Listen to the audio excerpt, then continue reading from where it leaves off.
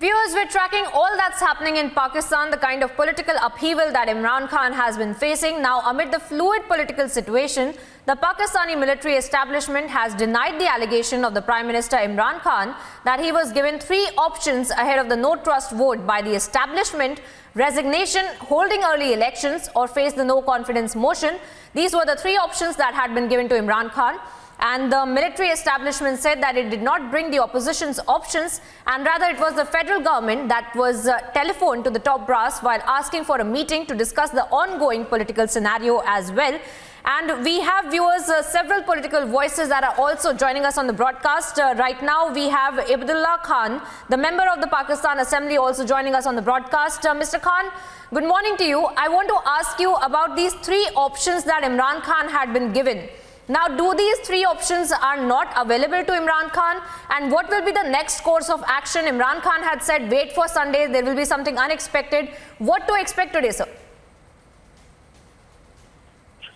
Thank you for thanking me in this discussion. Imran Khan said that the military establishment called to him or meet to him. The military establishment refused it, that Imran himself called to military establishment the 3 options.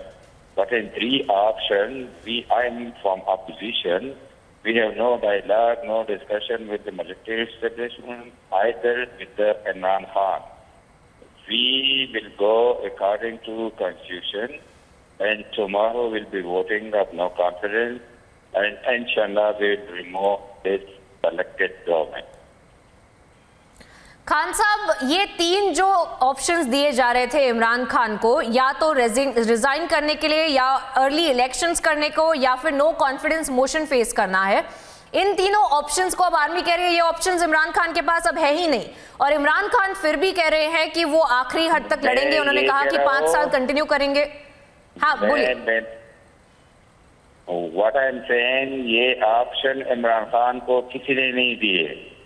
ये Imran Khan at the end वो भीख मांग रहे हैं, उसने खुद मांगे हैं।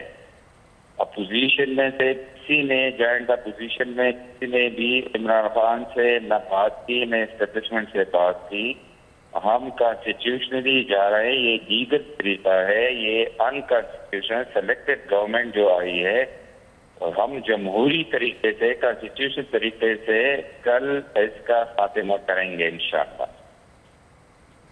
पर खान साहब, इमरान खान तो अब कह रहे हैं कि वो सुप्रीम कोर्ट जाएंगे। ये सारी चीजों को लेके एक लीगल जिम्नास्टिक्स खेली जा रही है पाकिस्तान के कॉन्स्टिट्यूशन के साथ। कोई भी नहीं, कल आपको खबर मिल जाएगी। खान साहब, कंटेनर का पैदावार था, फिर भी कंटेनर पर चले जाएंगे इंशाअल्लाह।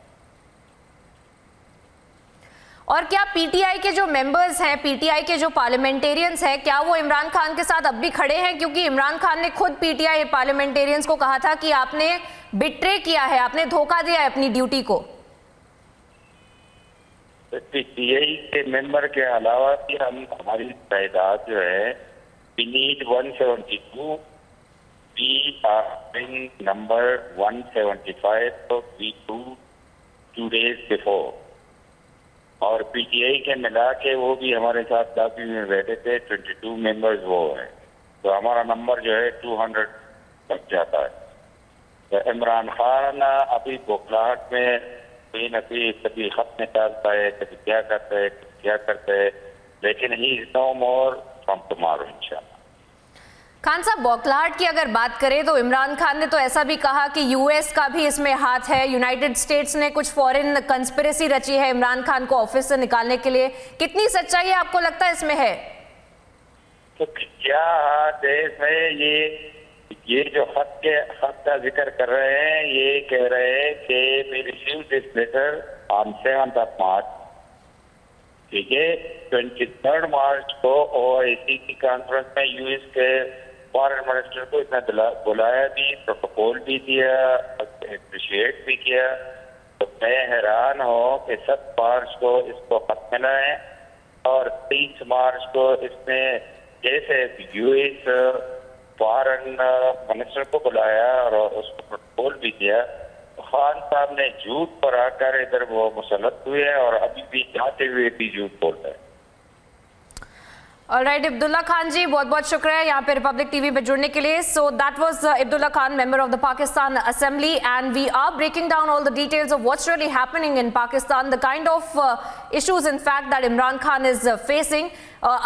Recently, he has said that he will also be approaching the apex court as well. Khalid Jamil, our correspondent from Islamabad, also joins us on the broadcast. Khalid, you heard the member of the parliament. In fact, he has said that there is some kind of problem that Imran Khan is facing, that there are no three options that he had been given. And what next is there for Imran Khan? What is the army's intervention going to be looking like now? I don't think the army will intervene anything more. The only option Prime Minister has to face the no confidence motion in the National Assembly tomorrow, where the opposition will prove the required number 172. They had 175, and let's see if the PTI dissented MNAs will vote or not, although they are with the opposition. The other option Prime Minister has to resign, step down, and allow the constitutional process to elect the new Prime Minister from the National Assembly. And the third option is for the Prime Minister, which he's going to use the legal and constitutional provisions, and his legal team is approaching to the Supreme Court, and also they have already approached with the Supreme Court as a presidential reference is being also heard by the Supreme Court, and it will regain its hearing on the April 4th. So I think he has very limited options, although he is going to meet his PTI MNAs this evening, and he will host the dinner in the honor of these members, and they will discuss the current scenario. But I think Khan has absolutely, Khalid. And of course, all eyes are going to be in Pakistan as to how Imran Khan faces this entire situation. Right now, he is saying that he will fight till the last end, and we will have to wait and watch as to how this entire situation erupts. For the moment, thank you.